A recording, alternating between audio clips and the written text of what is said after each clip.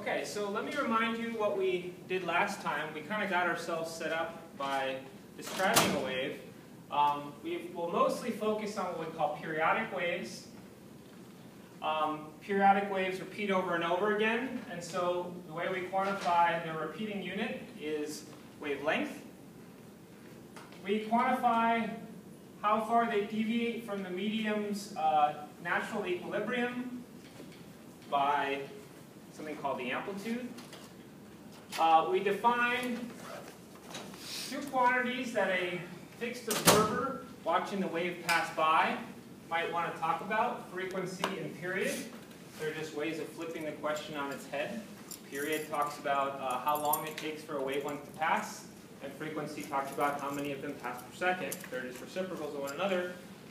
And then at the end of last time we talked about the wave speed, which for a wave on a string depends on the tension in the string as well as the mass per length of the string. So if you want to call it fancy linear mass density, it's just the string's mass over its length. And I made a kind of big point about talking that that only depended on the medium, the stuff the wave travels on. So if you want to know how fast the wave travels, you need to know about the stuff it's traveling on. So for instance, if you want to know about the wave on a string, you need to know about the string. The wave speed depends on the medium. It does not depend on the amplitude of the wave, the wavelength of the wave, the frequency. None of the wave properties matter. What matters is the stuff it's traveling on. And we pointed out that we kind of motivated this formula by talking about the individual particles. The individual pieces of medium do not move along with the wave. They actually move up and down in simple harmonic motion. So even though the wave speed might be constant, what I call Vy, which is the medium, that is not constant. In fact, it's the classic profile of simple harmonic motion.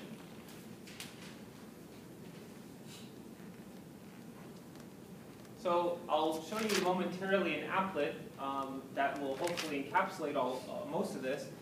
But first I want to show you one of the more important relationships between these variables. So what I'm going to do, since the wave is moving at a constant speed, I'm just going to apply distance equals rate times time, basically.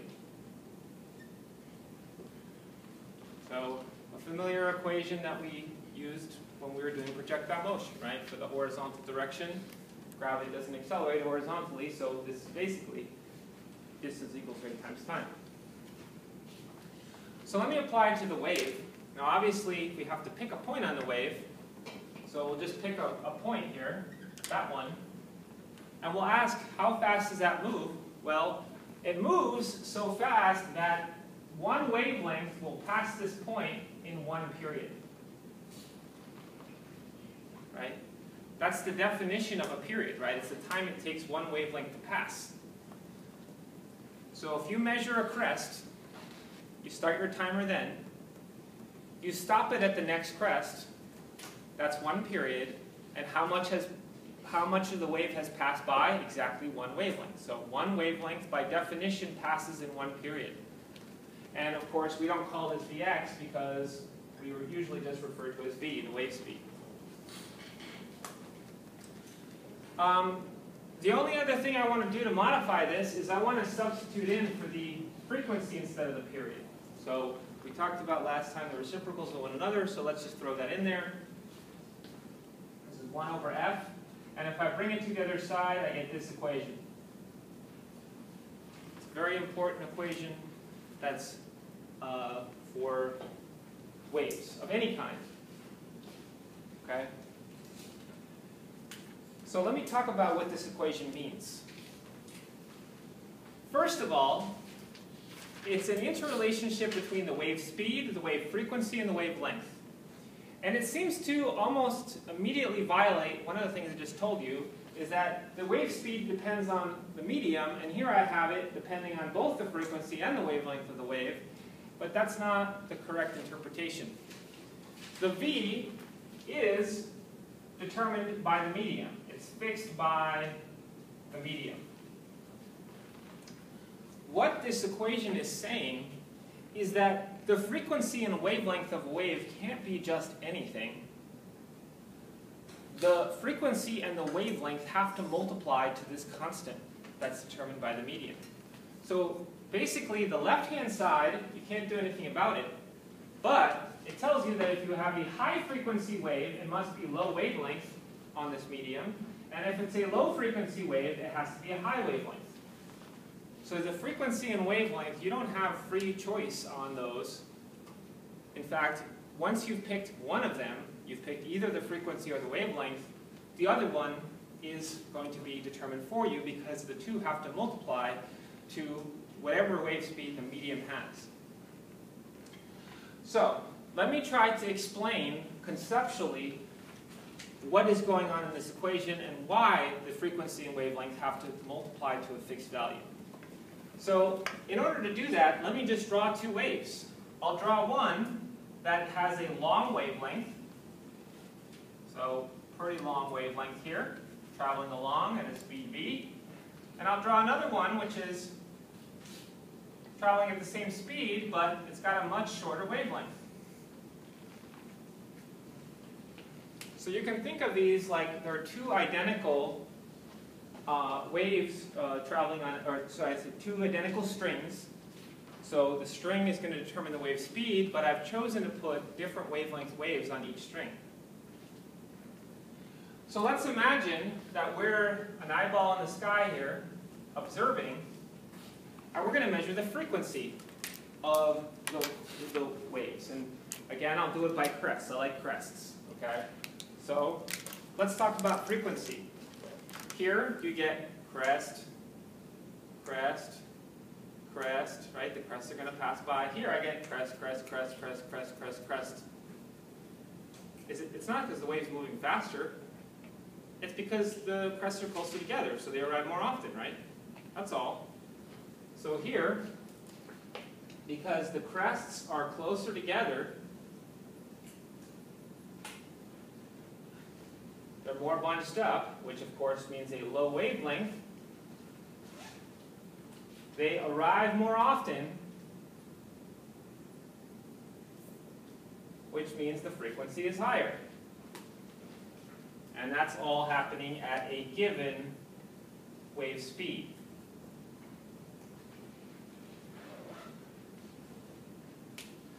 So V equals F lambda is just a mathematical way to encapsulate the common sense idea that when the crests are closer together, they're going to arrive more often.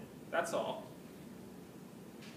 So if you don't have any say about how fast the wave travels, you've already fixed that by the medium, what it's basically saying is that if your wavelength is going to be huge, you're not going to see very many crests per time, so the frequency is going to be low. And vice versa, if the crests are closer together and the wavelength is low, then you're going to see them more often. The frequency is going to be high. That's all that this equation is saying.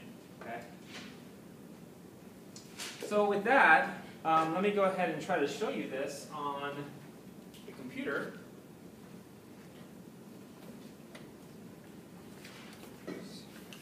I'll pull down the screen here.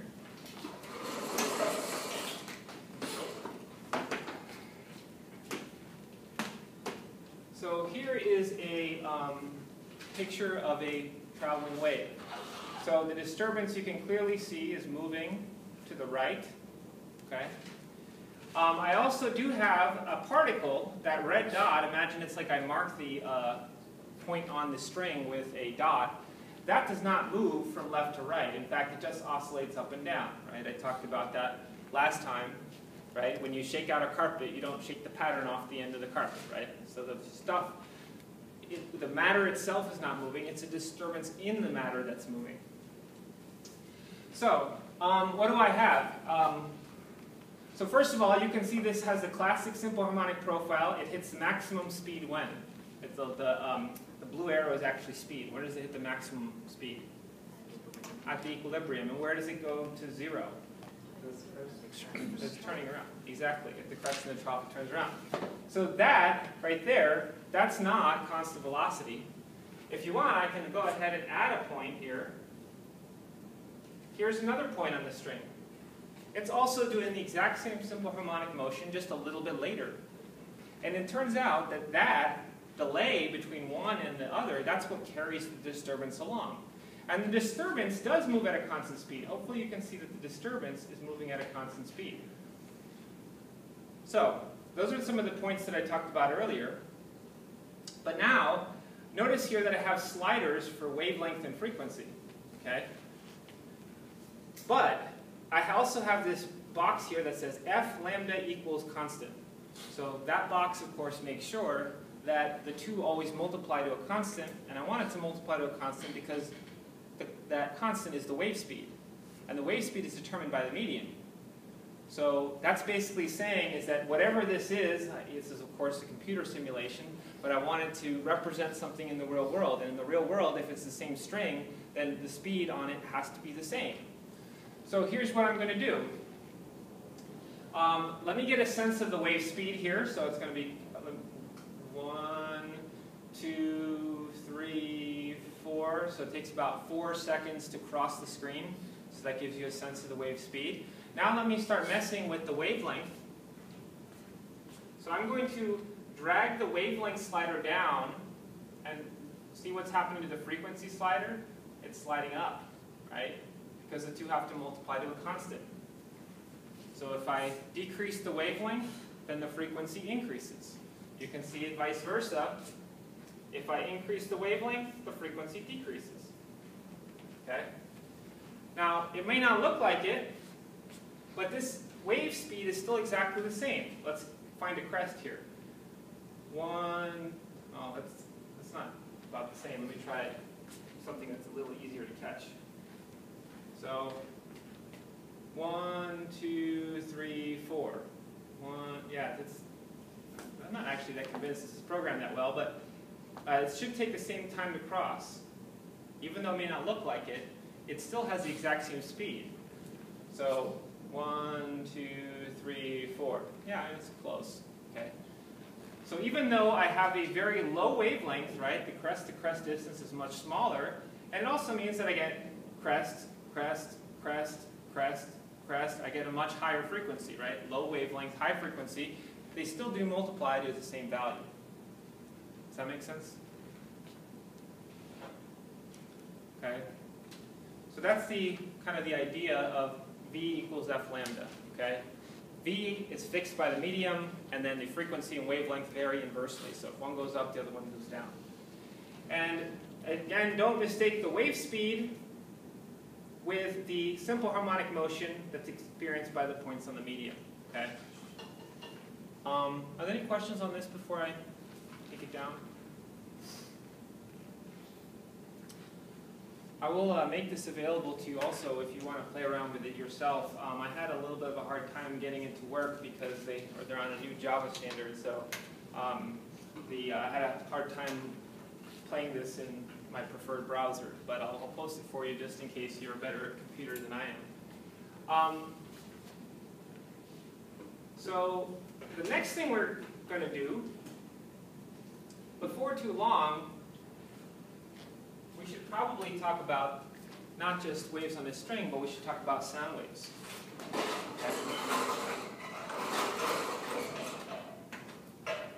So let's talk about what we have to do to make a sound wave.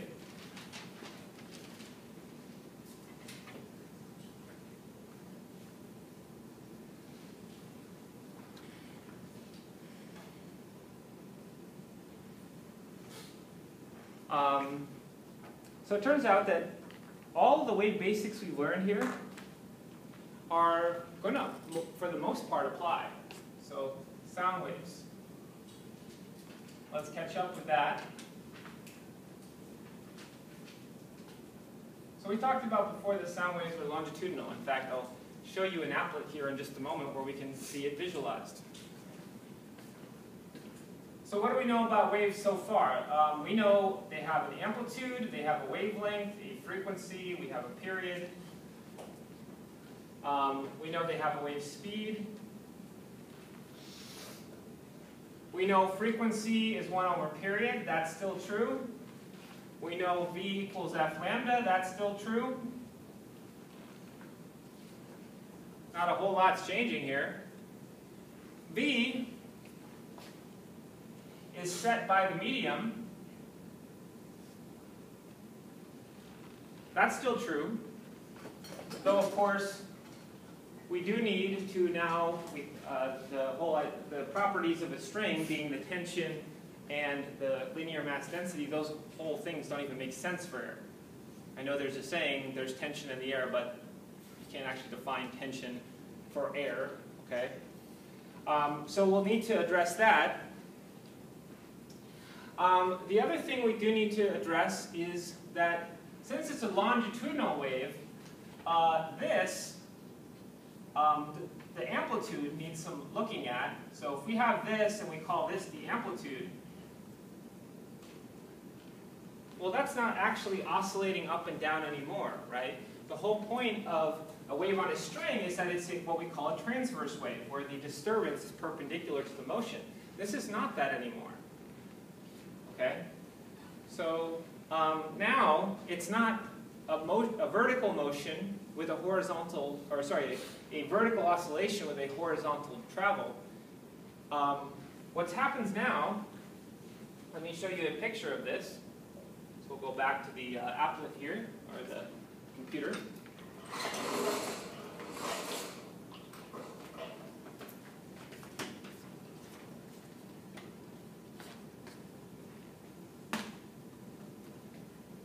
So here's a kind of a thing that will show you the difference between, just in case you forgot, I showed you this on a slinky last time, the difference between a transverse wave, like a wave on a string, and a longitudinal wave, like a sound wave. So here is a transverse wave, just like I kind of just showed you. So the wave travels to the right, but the oscillation is perpendicular to that, right? So the disturbance is a vertical disturbance that moves horizontally.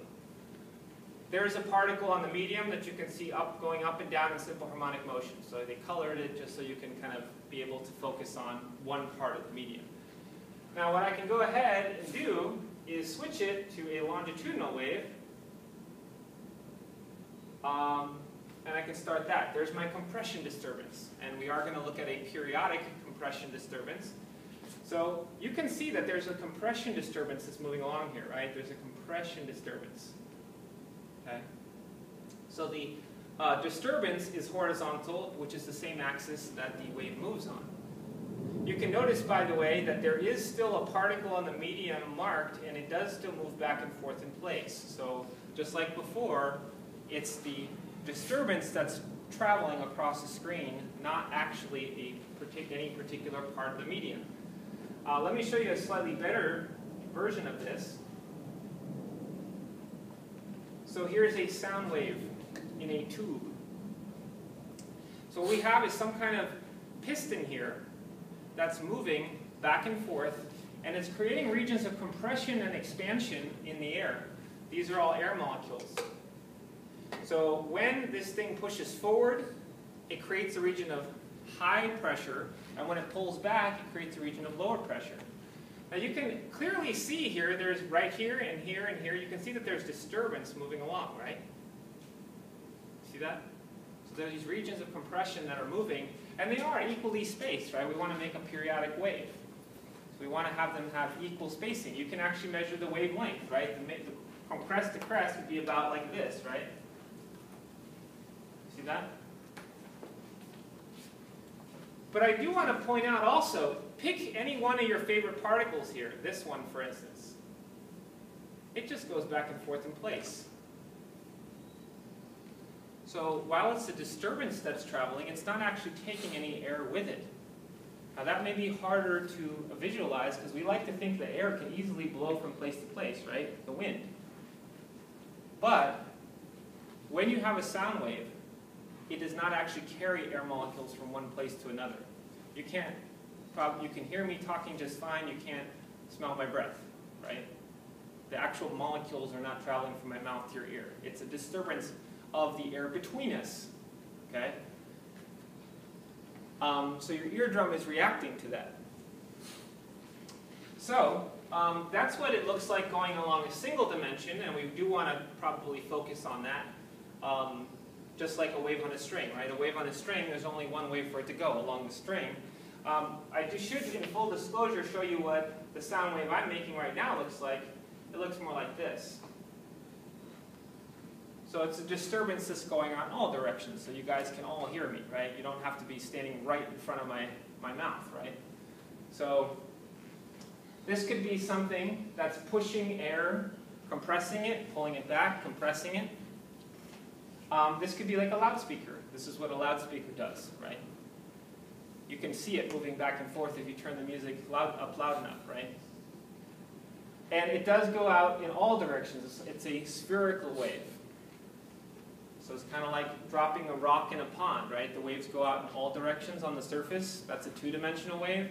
Well, I'm making a three-dimensional wave. You can hear me wherever you are. You can even hear me when you're up there. You know, if you were above me or below me, you could hear me, right? So that's the essence. We're not going to touch things like this, but you should know, at least in concept, that that's what's happening. We're going to focus in on sound waves that are more traveling in a single direction, in analogy with the single string. Okay, so there's some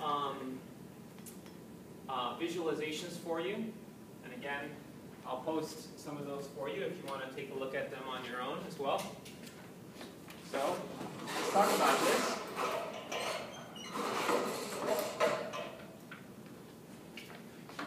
So, I'll try to represent what I just showed you there on the screen.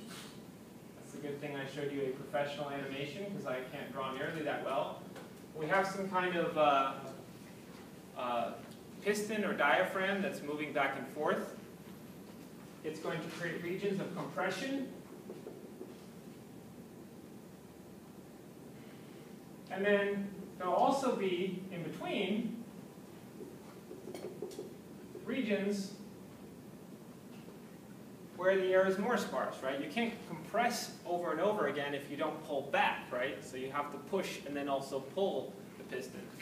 The regions where the air molecules are more sparse are called regions of rarefaction. So the mnemonic is, it's rarer to find an air molecule in a region of rarefaction. Okay? These particles all oscillate in place like that. And one of the ways we can describe the oscillation is in terms of this distance, right? So if we take a given air molecule, we can measure how far to either side it goes. Now, we could call that A like we used to, but we usually like to reserve A for transverse waves. So now, instead of A, I like to call it S. So I'll call the amplitude now S max.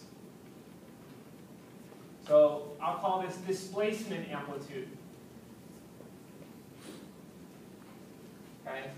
So that's literally talking about how much an average air molecule oscillates back and forth. But there's another way to describe what happens. Let me kind of draw here below a schematic of the pressure variation. My equilibrium is, of course, going to be atmospheric pressure. So if I hadn't put a sound wave into the air, it would just be at atmospheric pressure.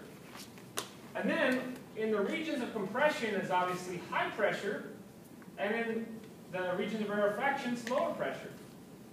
So it might look like this.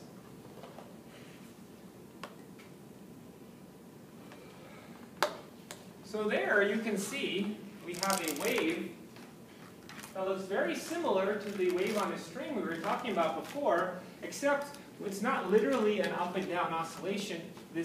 What I have on the vertical axis is a pressure variation, right? So this is going to vary between a maximum pressure and a minimum pressure. So when you compress the piston on the end, the loudspeaker diaphragm, you're making a region of maximum pressure, and then when you have to pull back, you cross a minimum pressure, and then you repeat the process over and over again to make your periodic wave. In fact, the amplitude now is basically the gauge pressure, right? It's how does the pressure vary from atmospheric. So I can actually talk about it as P gauge. That's your pressure amplitude. So there's actually two different ways to describe the amplitude when you're talking about a sound wave. You can talk about it literally as the oscillation of the air particles, the S max, how far they move, or you can talk about it as a pressure variation. Okay?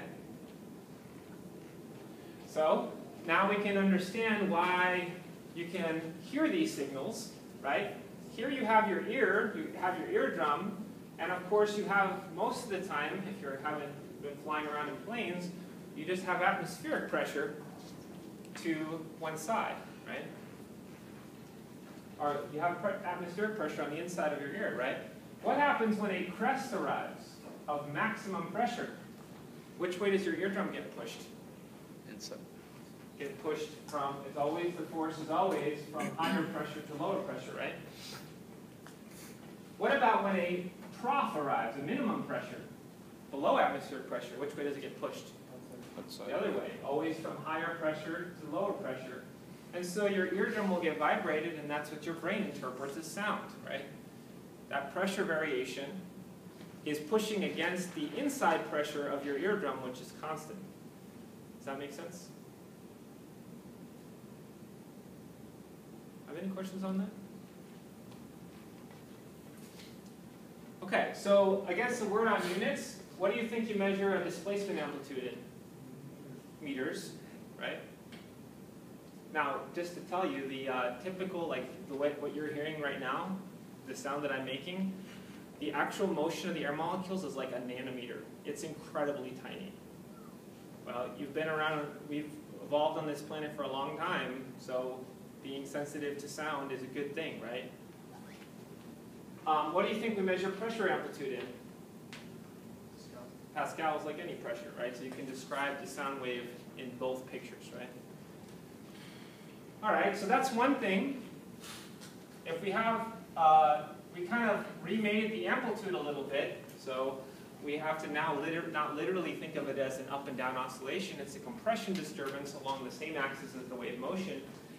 The other order of business we have is to talk about what sets the wave speed, what sets the speed of sound in a material. So, let me give you the formula just for reference. I'm not going to have you do a whole lot with it. So let me compare it to the wave on a string. So wave on a string, the equation was this. And it turns out that all wave speeds basically fall into some kind of general category like this, where it's the square root of something in the numerator talks about the restoring agent, right? So in the case of the wave on a string, it's how hard the string is pulled tight, right? Because that tells you how fast the string can snap back, right? To equilibrium.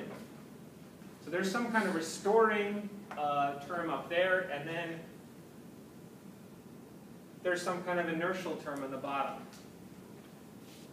So for instance, mu is the mass per length. It talks about how much inertia is contained in one bit of string. Well, for a sound wave,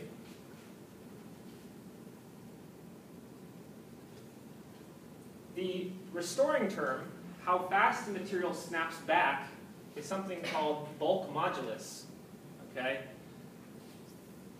So this is not buoyant force, it's bulk modulus. And I don't really expect you to know a whole lot about that. Just understand that if the material is more stiff,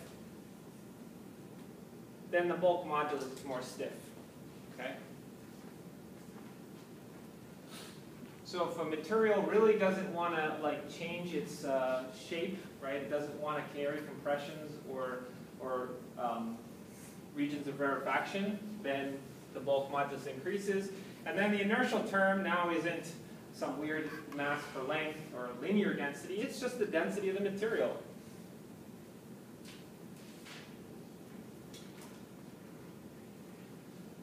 So, let's make a comparison of different things, okay? So let's start with gases.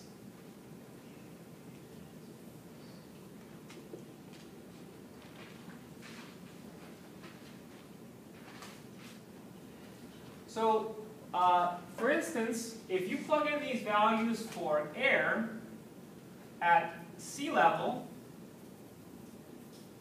so that's atmospheric pressure,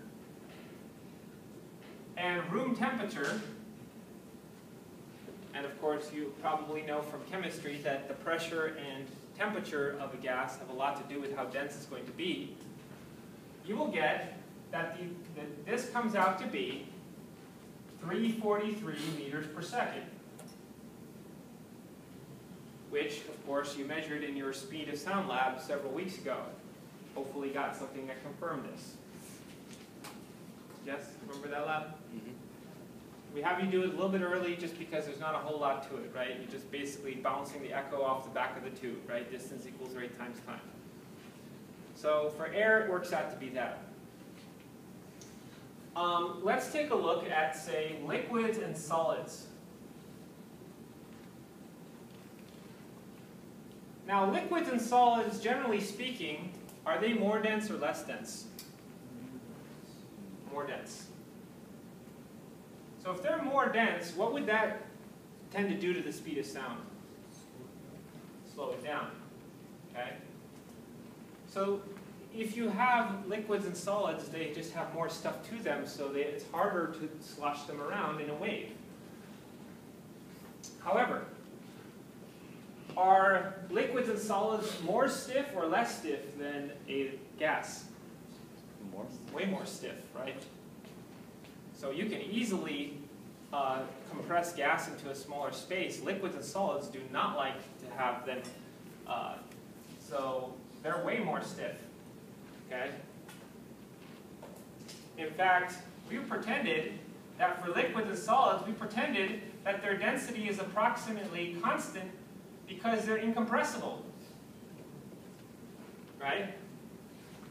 So they're approximately, so it suited us in the fluids unit to pretend like the density wasn't negotiable at all, right? The density, water is so stiff that its density basically cannot be negotiated, right? That was our whole assumption. But as you probably know, that can't quite be true. If you smash water hard enough, it can be compressed. It's just extremely stiff. Here we do have to relax our requirement that liquids and solids are incompressible, because if they couldn't compress, they couldn't carry a wave, right? The whole point of a wave is that it's a region of compression. Okay? So now we're going to have to relax our requirement that their density is completely non-negotiable so that they can carry waves at all. So it's not that they're perfectly stiff, they're just very, very, very stiff.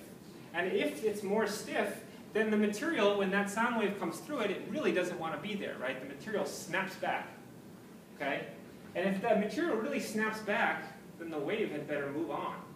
So if the B is larger, what happens to the sound wave? It goes faster, right? So here we have a situation where these two factors don't agree on which way the sound speed should go. So we have to go to the numbers. We have to say which one matters more. Is it the fact that the liquids and solids are more dense, so the wave speed would tend to slow down? Is that the dominating thing? Or is it that liquids and solids are so much more stiffer that the wave travels faster? And here I have to tell you that this factor wins. Okay? So while a liquid or a solid might be thousands of times more dense, it's millions of times more stiff. Okay? So it turns out that the speed of sound in liquids and solids is generally much, much greater than in gases. Okay?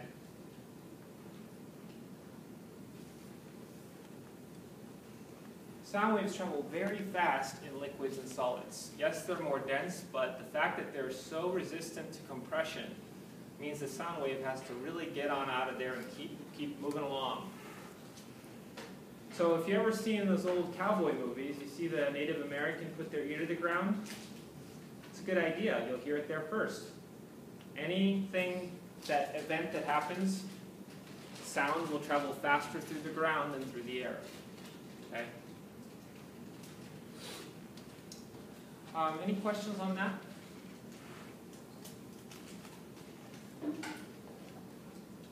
Okay, so that's a little bit about the speed of a wave.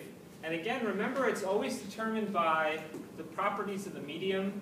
The one formula that I'll have you do computations with is this one. So that one, just good old familiar terms, right? Tension, that's F is the tension. We've been working with tension for a long time.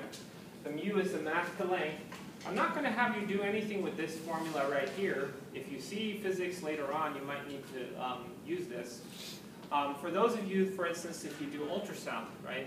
So if you're like an ultrasound tech, you may need to be aware of the fact that if you have harder tissue, then the sound will travel faster through that.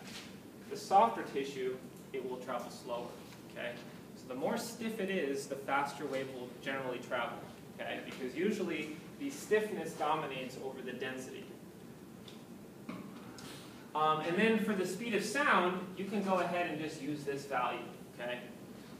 So just grab the value off the equation sheet and just use it. Anytime you have sound in air, you can count on that being the case. Right? So that's kind of your wave speed, tour of the wave speeds. There's not much to it. Basically, these two right here.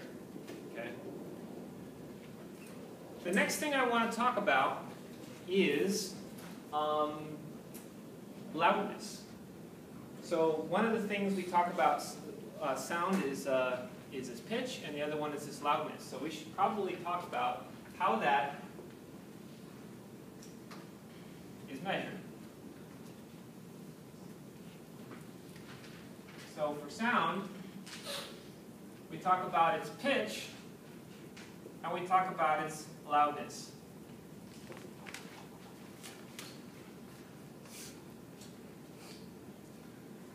So pitch is whether it's a high note or a low note, right? Treble or bass. Higher note, lower note. Pitch is just frequency, okay? So if it's bass, it's a low frequency. If it's a treble, it's a high frequency, right? In fact, every musical note has a frequency. Middle A on a piano, bing, 440 hertz, okay? And maybe if you have an instrument, you want to tune it, you get a tuning fork, and it says so and so many hertz right in the bottom, okay? This tuning fork is this many hertz. The loudness of a sound is measured by a property called the intensity.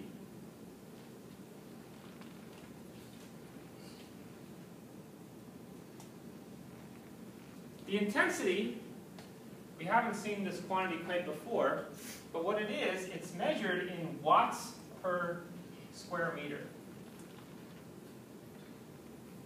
Now, a watt itself is a unit of power, right? A watt itself is a joule per second.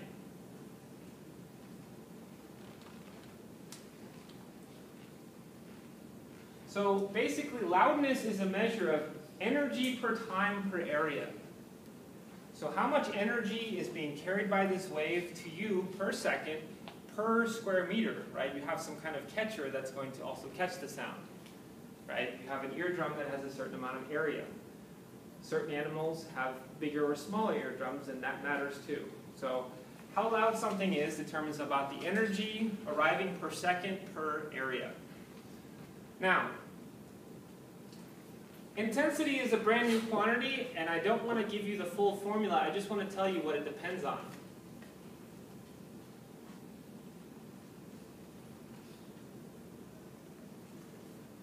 Intensity is proportional to the amplitude of the wave squared. Okay? Now, we of course said that you can describe the amplitude in two ways. You can describe it as a displacement amplitude or a pressure amplitude. And probably what I'll do is just generically refer to it as just A. I know I said I wouldn't use A for a sound wave, but that's kind of also my generic amplitude. And so what I want to point out is that even though it's a proportionality and not an equation, I can ask you things in a certain way so that you can answer. So for instance, if I have one sound wave that's like this, and I have another one which has twice that amplitude, if you double the amplitude, right, if A goes to 2A, what happens to the intensity? 4 times, exactly. So those are the types of questions that I will ask you. They're comparative questions. So I won't ask you to calculate the intensity from the amplitude, but I will say you have 2 sound waves. One is so and so many times more than this. How much louder is it? What is the intensity difference? Okay, so it's a square proportionality. Okay? So this is really it. Now you might question, is this really all there is to sound? Frequency and intensity? So someone who's a musician might say, well, wait a minute. You can play middle A on a piano and the same note on a flute, and at the same loudness, you can obviously tell one's a flute and one's a piano, right? So there's got to be something else. Well, it's not a new quantity. Here's the thing to understand. When you play a musical note, you're not really playing one note at all, okay? So if I make a graph of frequency and intensity, you might think when you're playing middle A on a piano 440 hertz that you're basically just playing that frequency at some intensity, and then you just, how loud or soft you want to play that note is just going to determine how tall is that peak.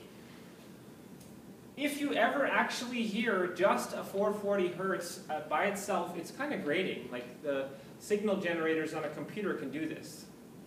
It sounds very annoying. When you actually play this note on a piano, you're not really playing this. Now don't get me wrong, this is the loudest thing, but there are other frequencies as well, at different intensities. If your instrument is properly tuned, properly maintained, those other notes sound good with the note you're trying to play. They give it color, right? They kind of give it some more weight, so to speak. And so what these other things are give the color to the sound. And there's even a name for this, it's called timbre. So it's what you can tell when you're playing the same note at the same loudness on a flute versus a clarinet. The difference is that while this peak may be the same, the secondary peaks may be completely different, and your ear can easily tell that those are there. Okay? So that's how you tell one instrument from another. In fact, if you have a highly enough trained musical ear, you can actually pick out what all those secondary notes are. There are certain opera singers where when they sing a note, and you can kind of get this graph going on a computer, if they sing into the mic, they can actually move one of those peaks individually. That's how much control they have over their voice. So that's really all there is to it. It's what note are you playing, and how loud are you playing it? Any other things involved with music are just secondary. The color of the sound has to do with the fact that you're generally not making one note, you're making a whole set of them, and those are characteristic to the instrument that you are playing. Okay? The next order of business we have, I'm probably not going to have a chance to finish this today, how loud something is, you probably have never heard watts per meter squared as described loudness. We normally use something called the decibel scale. So how many decibels is something? The decibel scale is a way to kind of, it's a non-SI unit that's designed for being easier to work with for human beings. So we generally don't talk in intensity, we talk in decibels. This is the SI unit, but this is a non-SI unit, and I'll go over on Monday how that works. Okay, so that's it for today.